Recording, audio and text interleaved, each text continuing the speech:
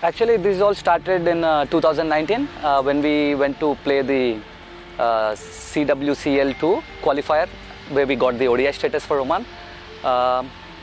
It was a long journey from there on.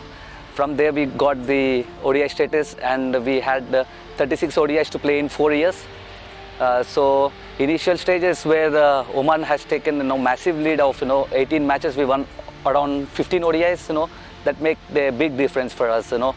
And importantly, that particular tour, which was memorable for us, during that days in 2020, where we went to Nepal. We were practicing here in 45 degrees of heat, and suddenly going there and beating Nepal in 10 degrees temperature. It was very tough. Winning there 4 out of 4 matches was really memorable in all this journey. And later, it's all hard work, and really happy for qualifying the Cricket World Cup qualifier. Really happy to be part of this.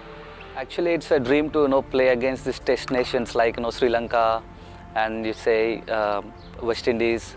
It's a big exposure for us to play against big teams, and if you qualify and we go back to play World Cup, main World Cup in the India, it will be really happy, and it is a very big thing if we qualify from here. We get a lot of exposure and a lot of learning from this.